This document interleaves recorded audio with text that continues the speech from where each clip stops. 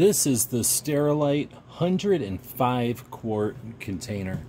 This particular one is 32 by 19 by 13 something tall, so it's plenty big enough for sleeping bags and blankets and quilts.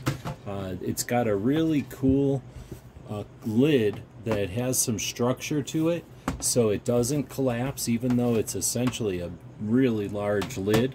The lid is one piece, and then there are clips that come up from the container to hold the clip in place.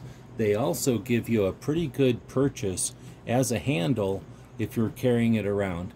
Now this one, being whatever it is, 32 inches long, can be a bit of a reach for people to carry by themselves. So this one's almost a two-person one.